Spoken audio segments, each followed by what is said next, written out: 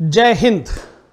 Cost and management accounting जुलाई 2021 के exam में जो स्टैंडर्ड कॉस्टिंग का एक कॉम्प्रिहेंसिव क्वेश्चन पूछा गया, मैं उसका सजेस्टेड आंसर आपके सामने ला रहा हूं। लेबर वेरिएंसेस से रिलेटेड ये क्वेश्चन था और पूरे 10 नंबर का क्वेश्चन, और बहुत आसान क्वेश्चन था, स्टूडेंट को कोई परेशानी नहीं होनी चाहिए। पर पहले जरा मैं क्वेश्चन स्क्रीन पर आपके सामने ले आता हूं। ओके, ये राजी क्वेश्चन नंबर 5 ए पार्ट। हाँ जी, the standard output of A product DJ is 25 units per hour in A manufacturing department of A company employing 100 workers. यही इंफॉर्मेशन एक क्वेश्चन में हमने डील करी थी और एज इट इज यही था। क्वेश्चन ये मैसेज दे रहा है कि एक ऑर्गेनाइजेशन में 100 वर्कर काम करते हैं और अगर इन सारे 100 वर्कर से 1 घंटे काम करवाया जाए तो इनका जो कंबाइंड आउटपुट है वो है 25 यूनिट्स। तो 25 यूनिट्स का आउटपुट पर वर्कर नहीं है, 25 यूनिट्स का आउटपुट है 100 workers taken together of 1 our. Effectively इसका मतलब यह लिया जाना चाहिए कि 25 यूनिट को बनाने के लिए 100 आवर्स का वर्किंग टाइम चाहिए। और आप जानते हैं कि इस जो standard hours for actual output होता है उसकी कैलकुलेशन के लिए ये इंफॉर्मेशन कितनी रेलिवेंट है। आगे बढ़ते हैं। इन ए 40 hours week the department produced actual production 960 units of product DJ despite 5% of time paid was lost due to abnormal reason. Actual में 960 यूनिट बनी है और क्वेश्चन ये भी आपको मैसेज दे रहा है कि जितने भी आवर्स की पेमेंट करी गई है उसमें से 5% आपको माइनस करना पड़ेगा ये जानने के लिए कि कितना टाइम एक्चुअली वर्कड है। Hourly wage rate actually paid 6.20 rupees 6 and rupees 5.70 respectively to group A consisting 10 workers, group B consisting 30 workers and group C consisting 60 workers। इसका मतलब हमने वर्कर्स को 3 कैटेगरीज में क्लासिफाई करा। ग्रुप ए की जो category है उसके जो 10 वर्कर हैं उनको पेमेंट हुई है 6.20 के रेट पर। ग्रुप बी के जो 30 वर्कर हैं उनको पेमेंट हुई है 6 रुपए के रेट पर, और ग्रुप सी के जो 60 वर्कर हैं उनको पेमेंट हुई है 5 रुपए 70 पैसे के रेट पर। लेकिन जहां तक स्टैंडर्ड वेज रेट का सवाल है, अगली लाइन में लिखा है स्टैंडर्ड वेज रेट पर labour our is same for all the workers. सभी वर्कर्स का जो स्टैंडर्ड वेज रेट है वो सेम है। हालांकि वो क्वेश्चन में गिवन नहीं है, लेकिन एक हिंट हमारे पास है, और वो कौन सा कि जो लेबर एफिशिएंसी वेरिएंस है वो है 240 फेवरेबल। अच्छी खासी डिटेल क्वेश्चन में गिवन है। आप हमसे क्या चाहते हैं? सारी वेरिएंसेस है जी, total labour cost variance, total labour rate variance, gang variance जिसको मिक्स वेरिएंस भी कहते हैं, यील्ड वेरिएंस और आइडल टाइम वेरिएंस। सिर्फ इन्होंने एफिशिएंसी वेरिएंस हमसे नहीं पूछा, बाकी सारे वेरिएंसेस पूछे गए हैं।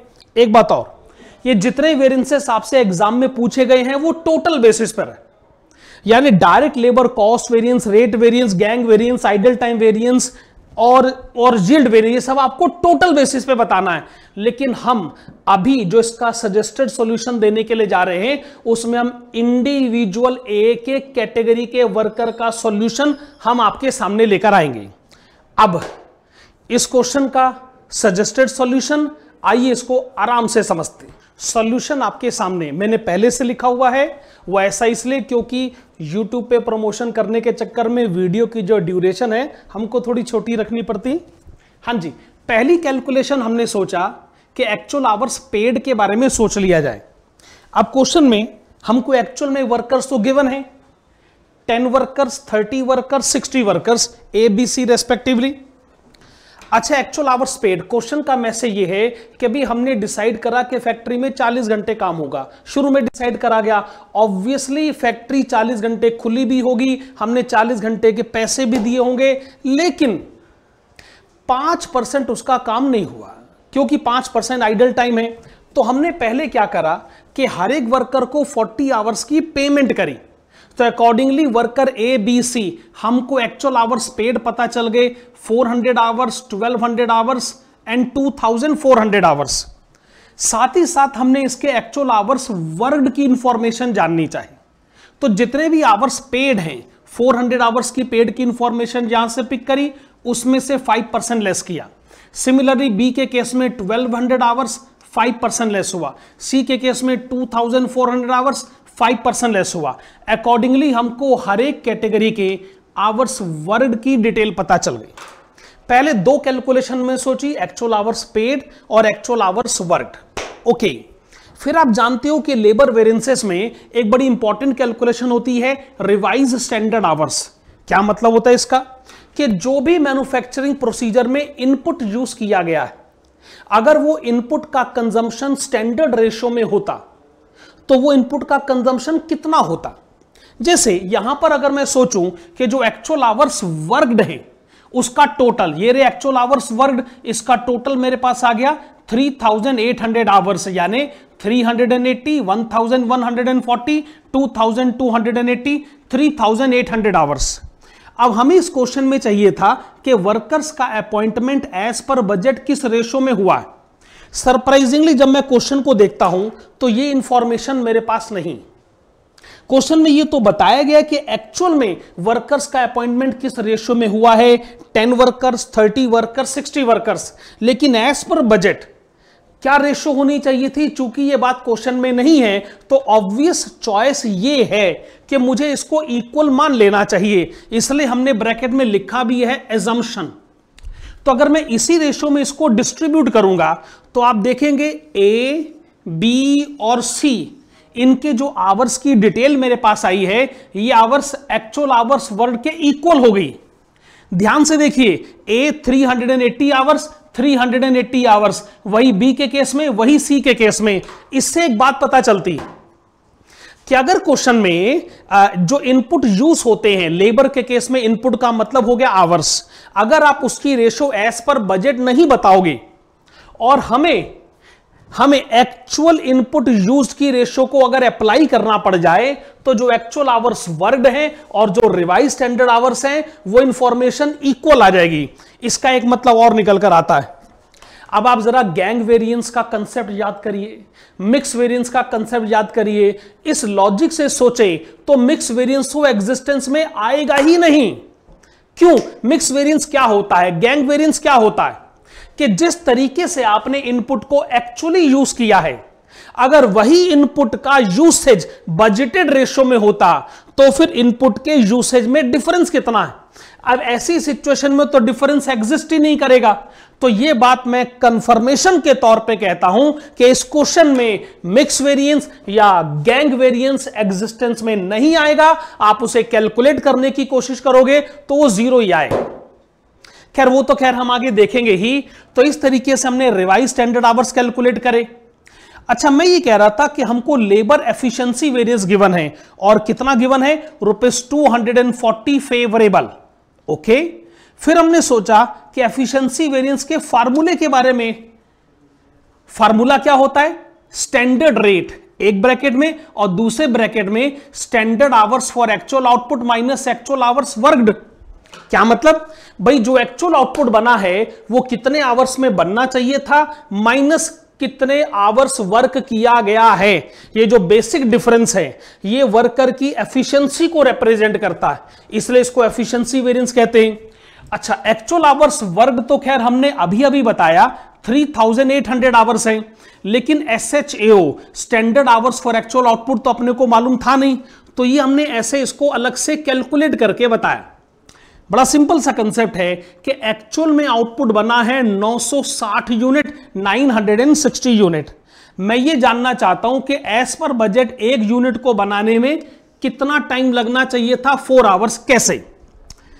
We are given that 25 units should have been produced by 100 workers taken together in 1 our. ये तो क्वेश्चन में गिवन है ना कि अगर 100 वर्कर काम करे, हर वर्कर 1 घंटे काम करे तो 25 यूनिट बनती। तो इसका लॉजिकल कंक्लूजन क्या है, 25 units require total working time of 100 hours. 100 worker काम करे, हर वर्कर 1 घंटे काम करे तो इफेक्टिवली तो वर्किंग टाइम 100 आवर्स हुआ। तो 100 आवर्स में बनकर आती है 25 units. Hence 1 unit require standard time of 4 hours. ये 4 आवर्स की इंफॉर्मेशन हमने यहां लिखी। अपने को पता चल गया कि जो एक्चुअल आउटपुट बना है वो कितने आवर्स में बन जाना चाहिए था, ये इंफॉर्मेशन हम यहां ले आए। तो आवर्स का डिफरेंस हमारे पास है, ये 240 के इक्वल है। इससे हमको पता चल जाएगा कि जो स्टैंडर्ड रेट पर आवर है वो कितना है, ₹6। इस तरीके से हम लोगों ने बेसिक इंफॉर्मेशन को डील करा। बेसिक इंफॉर्मेशन कैसे डील करा गया, मैं फिर से आपको बताता हूं। हमने एक्चुअल आवर्स पेड के बारे में सोचा और actual hours worked. Actual hours worked का टोटल किया और उसको बजटेड रेशो में डिस्ट्रीब्यूट किया, जो कि हमने एजम्पशन लिया कि वो एक्चुअल के बराबर ही होगा। लास्ट में हमने ये भी जानने की कोशिश करी कि हमने वर्कर्स को एज पर स्टैंडर्ड किस रेट पर पेमेंट करनी चाहिए थी, वो है ₹6। और क्वेश्चन साफ कहता है कि स्टैंडर्ड रेट हर तरीके के वर्कर के लिए इक्वल है। अब इस तरीके से बेसिक कैलकुलेशन हैंडल हुई, पर अपने को तो लेबर वेरिएंसेस कैलकुलेट करने हैं और आप जानते हैं लेबर वेरिएंसेस कैसे कैलकुलेट होता है। मैं अगली स्लाइड पर आता हूं। मैंने पहले से पूरा आंसर लिखा हुआ है, सारे कॉलम्स पहले से बने हुए। आप जानते हो कि अगर क्वेश्चन में आइडल टाइम हो तो हमको 5 कैलकुलेशंस के ऊपर डिस्कशन करना पड़ता। पहली कैलकुलेशन कौन सी होती है, standard rate multiplied with standard hours for actual output. इसका क्या मतलब है कि जो भी एक्चुअल आउटपुट बना है वो कितने आवर्स में बनना चाहिए था और उसकी पेमेंट स्टैंडर्ड रेट के हिसाब से कितनी होनी चाहिए थी। इसको हम L1 कहते हैं। L2 revise standard hours multiplied with standard rate. Revise standard hours जो एक्चुअल आवर्स वर्क का टोटल है, अगर उसकी अपॉइंटमेंट बजटेड रेशो में होती तो रिवाइज स्टैंडर्ड आवर्स, और अगर उसकी पेमेंट स्टैंडर्ड रेट के हिसाब से होती तो L3 standard rate multiplied with actual hours worked. L4 standard rate multiplied with actual hours paid. और लास्ट में एक्चुअल लेबर कॉस्ट, जो क्या है एक्चुअल रेट और एक्चुअल आवर्स पेड का मल्टीप्लीकेशन। इन 5 कॉलम्स में कौन कौन सी कैलकुलेशन आप एक एक करके पिक करेंगे। सबसे पहले स्टैंडर्ड रेट। हमने अभी अभी बेसिक कैलकुलेशन में पता किया है कि कोई भी वर्कर क्यों ना हो, स्टैंडर्ड रेट है ₹6। तो स्टैंडर्ड रेट हमने हर जगह लिख लिया ₹6 हर तरीके के वर्कर को लेकर। लेकिन जो लास्ट कॉलम है जिसमें हम एक्चुअल रेट रिकॉर्ड करते हैं वो क्वेश्चन में गिवन है। जो कैटेगरी ए वर्कर है एक्चुअल में हमने उसको पेमेंट करी है, क्वेश्चन पढ़िए, 6.2 के हिसाब से। जो कैटेगरी बी वर्कर है उसको पेमेंट हुई 6 के हिसाब से और कैटेगरी सी वर्कर को पेमेंट हुई 5.7 के हिसाब से। पहले स्टैंडर्ड और एक्चुअल रेट आपने ऐसे रिकॉर्ड करना होता है। अगला स्टेप क्या होता है कि आप लिखते हैं actual hours paid. Actual hours paid, देखिए हम लोगों ने बेसिक कैलकुलेशन में ये सारी बातें पहले से जान ली हैं। ये है actual hours paid, that is 400 hours, 1200 hours, 2400 hours. देखिए सब हमने यहां पे पुट कर देना, एक्चुअल आवर्स पेड। इससे आपको L4 और L5 की पोजीशन क्लियरली समझ में आ जाएगी। उसके बाद L3 में आप एक्चुअल आवर्स वर्कड रिकॉर्ड करते हैं, ठीक है। रिवाइज स्टैंडर्ड आवर्स की कैलकुलेशन भी हम कर चुके हैं। रहा सवाल SHAO का। अब SHAO में मैं एक पॉइंट आपके सामने लेकर आता हूं। हम ऑलरेडी बेसिक कैलकुलेशन में बता चुके हैं कि SHAO कितना है, 3840 आवर्स। लेकिन अब बेसिक इशू ये आएगा कि उसको कैटेगरी ए, कैटेगरी बी और कैटेगरी सी में कैसे डिस्ट्रीब्यूट करेंगे। इसका जवाब ऑलरेडी दिया जा चुका है। भाई वर्कर्स में जो एक्चुअल रेशो है अपॉइंटमेंट का, मुझे उसी को बजटेड रेशो मानना पड़ गया, उसी को स्टैंडर्ड रेशो मानना पड़ गया। उस हिसाब से सोचें तो जो भी SHAO का टोटल 3840 आवर्स है, हम उसको ABC में अकॉर्डिंगली इसी रेशो में डिस्ट्रीब्यूट कर देंगे। ओके, अच्छा, जैसे ये कॉलम्स हमारे पास बन गए L1, L2, L3, L4, L5, अब आप जानते हैं कि स्टैंडर्ड कॉस्टिंग में वेरिएंसेस कैलकुलेट करना कितनी सिंपल एक्सरसाइज है। लेबर कॉस्ट वेरिएंस कैसे कैलकुलेट होता है, देखिए ये मैं फिर से अगली स्लाइड पर आ गया। लेबर कॉस्ट वेरिएंस का मतलब होता है L1 minus L5। What is L1? L1 का मतलब होता है कि अगर सब कुछ ठीक ठाक होता, सब कुछ एज पर स्टैंडर्ड होता तो पेमेंट कैसे होती। मैं फिर से पीछे आता हूं, ये देखिए ये है L1, यानी एज पर स्टैंडर्ड रेट के हिसाब से सोचा जाए और स्टैंडर्ड के हिसाब से सोचा जाए कि कितने आवर्स को एम्प्लॉय करना चाहिए था। What is L5? Actual position क्या है, रेट भी एक्चुअल और आवर्स पेड भी एक्चुअल। तो ऑफ कोर्स आप L1 और L5 का जब डिफरेंस पता करेंगे तो आपको क्या पता चलेगा कि लेबर डिपार्टमेंट को टोटल में कितनी एडवर्स या कितनी फेवरेबल सिचुएशन देखनी पड़ी। ये सॉल्यूशन मैंने पहले से कैलकुलेट करके रखा है कि ABC के इंडिविजुअल वेरिएंसेस कितने हैं और उसका टोटल भी मेरे पास आ गया 320 adverse. Rate variance L4 minus L5, मैं पिछली स्लाइड पर आता हूं। L4 और L5 को कंपेयर करें।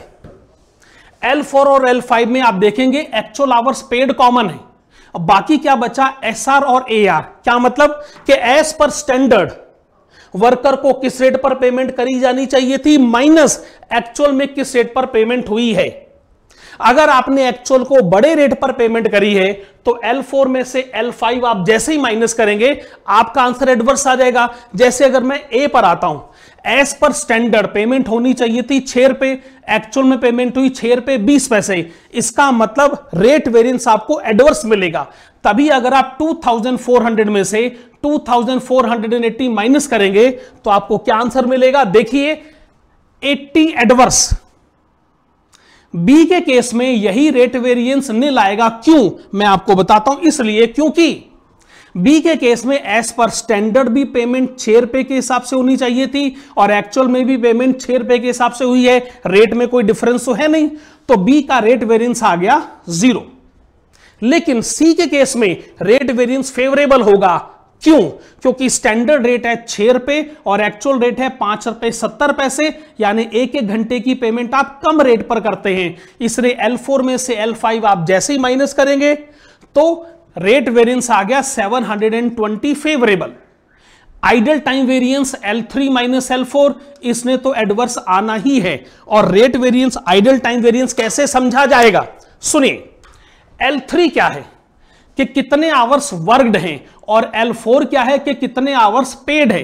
अगर आप वर्कड में से पेड माइनस करोगे तो बेसिकली दोनों का डिफरेंस क्या है, दोनों का डिफरेंस है idle time. Actual hours worked जो है वो पेड आवर्स से कम है, इसीलिए आइडल टाइम वेरिएंस हमेशा एडवर्स ही आता है। ओके, आइडल टाइम वेरिएंस के बाद नेक्स्ट हमको चाहिए गैंग वेरिएंस और गैंग वेरिएंस आएगा निल। अगर आप L2 और L3 का डिफरेंस पता करोगे तो गैंग वेरिएंस निल आएगा, यह बात मैंने पहले ही आपको बता दी थी। यील्ड वेरिएंस होता है L1 minus L2। Yield variance का कंसेप्ट क्या है कि जो इनपुट आपने एम्प्लॉय करा है वो कितना आउटपुट बना सकता था और उसने कितना आउटपुट पॉसिबली बनाया है। तो अगर आप L1 में से L2 माइनस करते हैं तो आपको यील्ड वेरिएंस पता चलता है। लेकिन यील्ड वेरिएंस कैलकुलेट करने का ये जो फार्मूला है ये इनपुट बेस फार्मूला है। मैंने आपको क्लास में पढ़ाया भी है कि यील्ड वेरिएंस का एक आउटपुट बेस फार्मूला भी होता है। हालांकि क्वेश्चन अगर ना कहे तो आपको इसको अप्लाई करने की कोई आवश्यकता नहीं है, लेकिन मैंने इसको पहले से लिखा हुआ। यही लेबर यील्ड वेरिएंस जो है आउटपुट फार्मूले से कैसे कैलकुलेट होता है, इसके पहले ब्रैकेट में एक इंफॉर्मेशन आपको लिखनी पड़ती है कि जो भी आउटपुट बनता है उसकी पर यूनिट कॉस्ट कितनी होती है और दूसरे ब्रैकेट में कितना आउटपुट बना है माइनस कितना आउटपुट पॉसिबली बन सकता था। तो यील्ड यानी आउटपुट, कितना आउटपुट आपने बनाया है और कितना आउटपुट आप पॉसिबली बना सकते थे। ऐसे क्वेश्चन हमने एग्जाम में बड़े सारे करे हैं, ऐसे क्वेश्चन क्लास में बड़े सारे हुए हैं। तो यील्ड वेरिएंस अल्टरनेटिव फार्मूले से भी जब आप अप्लाई करेंगे तो प्रोसीजर आपके सामने है ही। 240 फेवरेबल आएगा, इनपुट मेथड से भी वही आया और आउटपुट मेथड से भी वही आया। Very good. तो स्टैंडर्ड कॉस्टिंग का इस बार का जो क्वेश्चन पूछा गया उसका ये सजेस्टेड सॉल्यूशन है। मेरे ख्याल से वीडियो हमने ज्यादा ड्यूरेशन की नहीं बनाई है।